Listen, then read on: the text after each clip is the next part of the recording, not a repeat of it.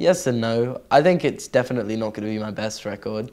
I think I'm a better songwriter now than I was when I was 15, and this whole record has been almost like a span of progression. So I think the last 2 songs I wrote for it was I think maybe the best songs on it, and I think it's a good place to kind of leave it and go like, right, this is going to be an album, rather than waiting another 2 years and writing another group of songs, which may be a bit better, but it's like, I don't know. I think this album was worth making and is worth putting out, and then the next album's hopefully going to be a lot better than that, and the next album's going to be better, and it's all going to be progression, and it's all going to be very different. And yeah, I'm excited to put it out and just have a group of songs that I'm really, really happy with and just show the world.